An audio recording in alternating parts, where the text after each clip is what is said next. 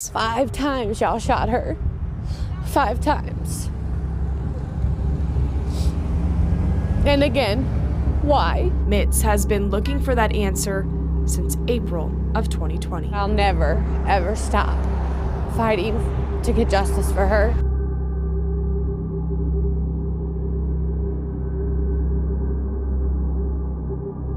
Alexis was cooling in her vehicle at about 1 a.m. on April the 17th, 2020, talking to a friend via video chat and listening to music. She went inside to use the bathroom at about 1:20 a.m. She came back in the house at about 1:21 a.m. Then she went back to her vehicle.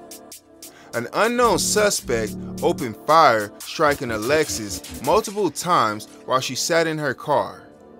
The suspect fled the scene before 12 arrived. Jackie didn't hear the gunfire, but other people in the house did. However, nobody went outside. Jackie woke up at about 3 a.m. due to a loud commotion. A strange female she didn't know was at the house. She said Alexis was badly injured. Jackie said the female had been sent to the home by the friend Alexis was on the phone with when the shooting occurred. The home surveillance system captured one of the last images of her alive. Alexis was discovered in her vehicle, unresponsive. She was declared dead on arrival. Her mother, Jackie, believed whoever killed her daughter was close to her and knew she was in her vehicle at the time. If you know, heard, or seen who shot Alexis, please send me or her family a message. Thanks. This surveillance video capturing one of the last moments she was alive. Alexuas Accord's mother says she thinks her daughter's death might have been a setup. In a story you will only see right here, 41 Actions reporter Sarah Plake breaks down what we know and what questions family members and officers still have. The mother of 2 was murdered while she was sitting in her car outside her own house. And her mother says this was so brazen an act. More than one person has to know what happened, and she's urging them to come forward. 21-year-old Alexuas Acord was just starting her life. She had 2 jobs, taking care of 2 babies, surrounded by a tight-knit family. Ren. Now her family is demanding justice for her murder. Her face on T-shirts, signs, posters, and all over the house. A daily reminder. I don't understand what she could have possibly done to lose her life in such a horrible way. Acord was sitting in her car around 1 a.m. on Friday, April 17th, talking to a friend on FaceTime and listening to music. The home security video shows one of the last images of her alive.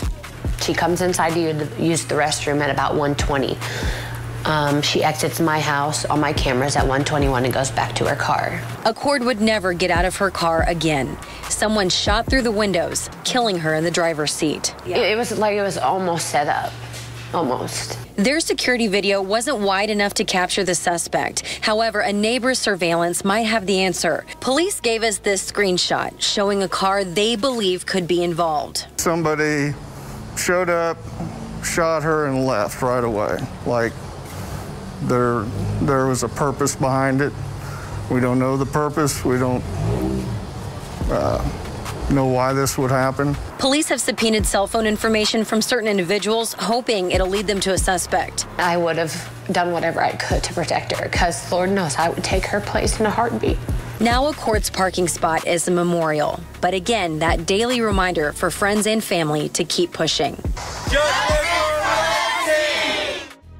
New tonight, a renewed push for justice 3 years after a young mother was murdered. Good evening, I'm Emily Hallwick. Family and friends of Alexuas Acord spent hours out in the cold today passing out flyers hoping to find her killer. KMBC 9's Peyton Headley is live in Raytown tonight, and Peyton, they say they will not stop until they get answers.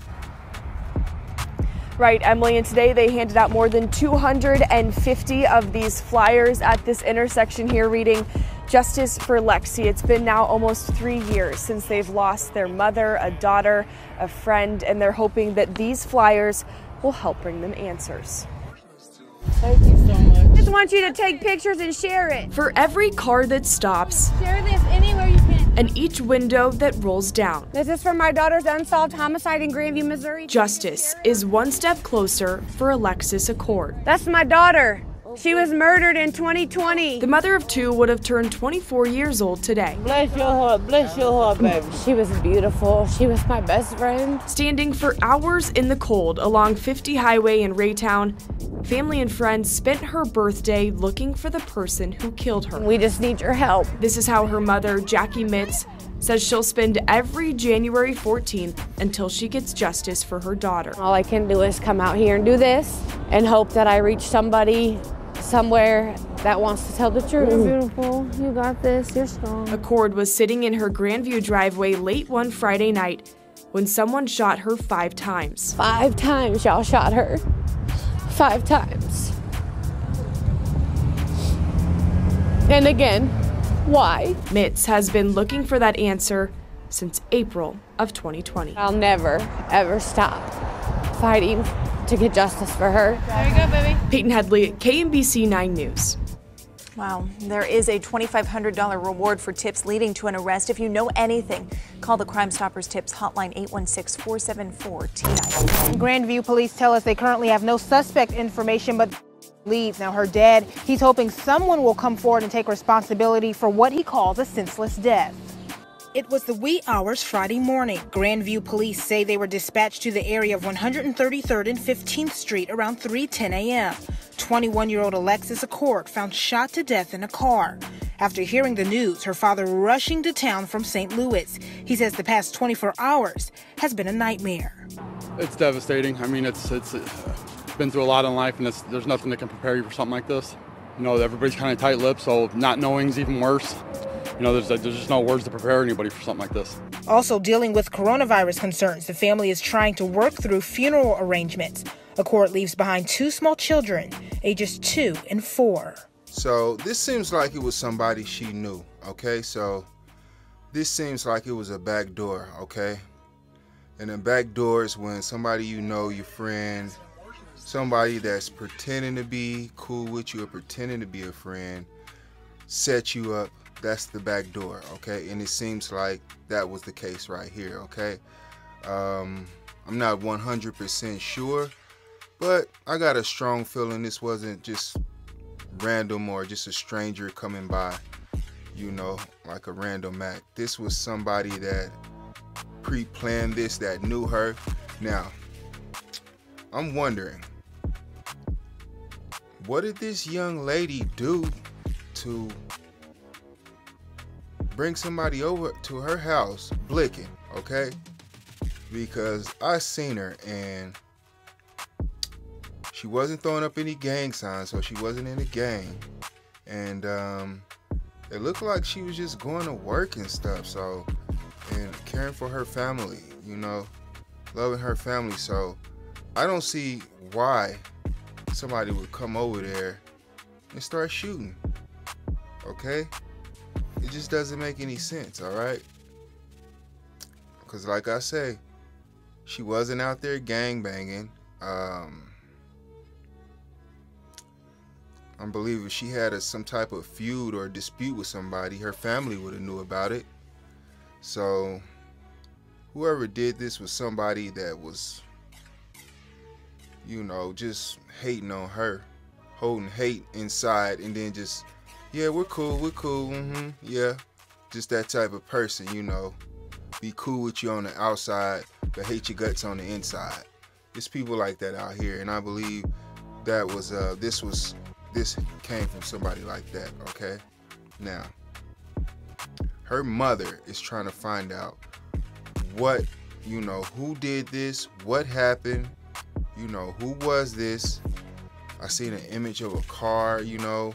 And the way people talk, somebody know who did this, all right? Because back in the 80s and 90s, it wasn't as much bragging as it is nowadays. Well, people was bragging a lot in the 90s, kind of.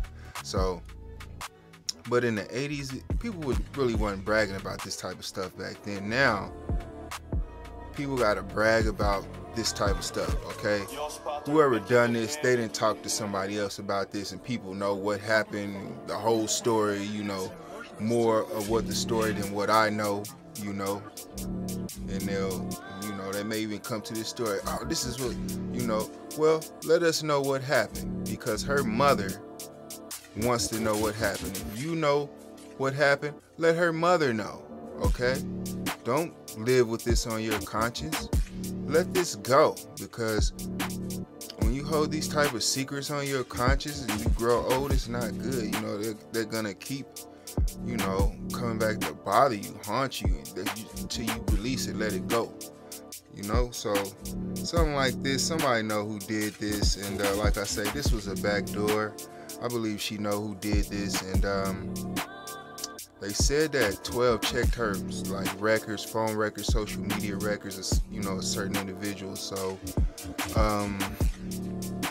they had some type of idea, you know, kind of what direction to go. But I believe, yeah, warning comes before destruction. So whoever did this most definitely put in at least one threat, or, you know, was talking crazy, or, you know, it's the type of person that get real disrespectful with you, you know, somebody that just draw attention to themselves for that type of behavior.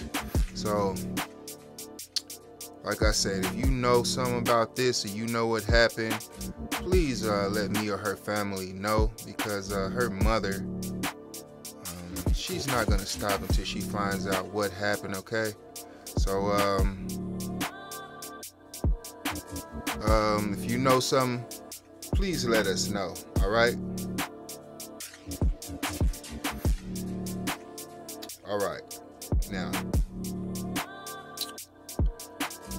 long live Alexuas Acord. I'm out of here.